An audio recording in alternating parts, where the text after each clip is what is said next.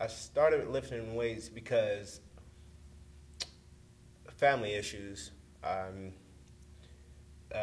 family wasn't, connecting well, and it kind of I began to become depressed every day, and I needed a gateway. So one day I just talked to my dad first. I talked to my dad, and he told me about the story about when he was in the military, and I felt kind of inspired. So I come in here and just started picking up weights, and I just started killing it ever since. I met this guy, and it seemed like I was just releasing anger. Like, I had a lot of anger and aggression, and I just started releasing all my anger and aggression and releasing those hormones and just really start killing it.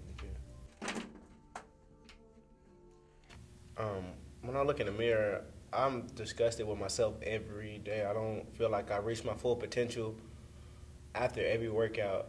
I mean, it's kind of a drug, it's some type of addiction. I don't feel like I achieved what I needed to achieve in those 2 hours I'm in the gym, or 3 hours, or whatever. I just need to keep achieving. People think it's a hobby. It's most definitely not a hobby. It's a lifestyle. It's a lifestyle for me. I work out 3-4 times a day, so maybe an hour and a half, 2 hours. I got to work out. I can't think without working out. I don't even do well in school, like with my education, without working out, because I feel I don't know what I feel, honestly. I don't know. When I see a guy that's bigger than me in the gym, I get pissed off. I don't care if he's 80 years old, 90, or 100. Like, if I see this dude and he's bigger than me, it's something that I'm not doing right. Like, even considering my age, I don't consider my age. I just get mad. Like, I don't care if you're 16, and if you're bigger than me, it's something I'm not doing that's right. I think the most stereotypes that's used is people think that we meatheads don't have brains. I'm very strict on myself about my education. I'm going to college also. Number one thing is I want to achieve. I want to be able to be the first person in my family to graduate with a bachelor's degree, with an actual degree. And that's one thing that's very essential for me. But like I said, I want my family to be proud of me. I just don't want to be an average meathead that don't have no career in something, Like, I want to make my family proud. So I go to school full time, and I dedicate countless of hours in my studies.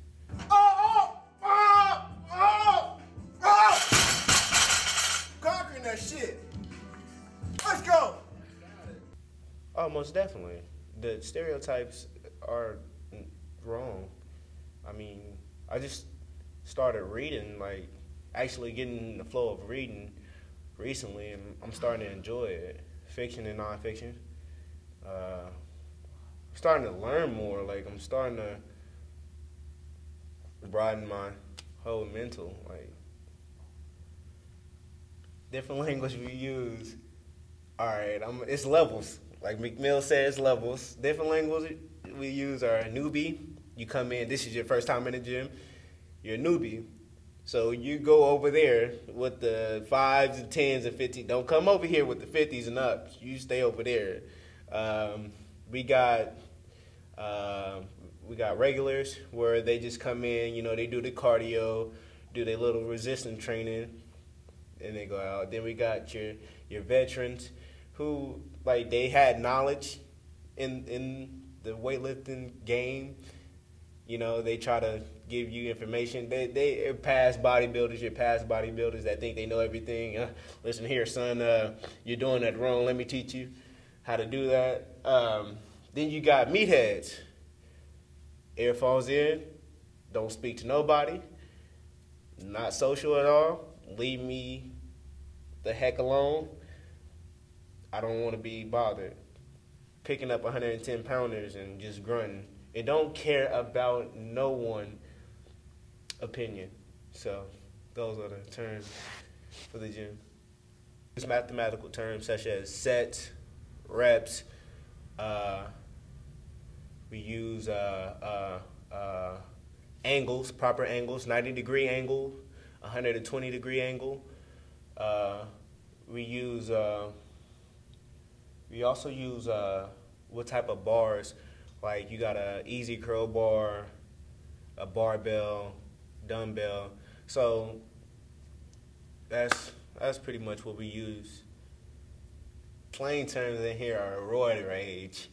If you got 5 plates on a bench or something, oh man, that man got roid rage. So he about to tear it up. So we got that. We got gym junkie, the guy that be in here 8 hours saying that he's on the machine for ever and he don't ever get off to share with others. You got the gym junkies, and you got the weirdos. You most definitely got those. The dudes that do the weird motions, the weird exercises, the ones with the guys with the booty cut shorts, the tank tops with the very neon colored sweatband, those weirdos. So we don't mess with the weirdos. I think bodybuilders are the most stereotypical human beings on earth because it's an abnormal figure. Like, people don't look like a muscle hulk just walking the streets, and people tend to, throw negative vibe on everything that they see that's not normal to society. But I feel superior. I feel like I'm stronger than you. Don't say nothing negative to me because I will slap you. No, I won't do all that, but I feel superior. I most definitely feel superior. I feel like I'm bigger than you. Respect me.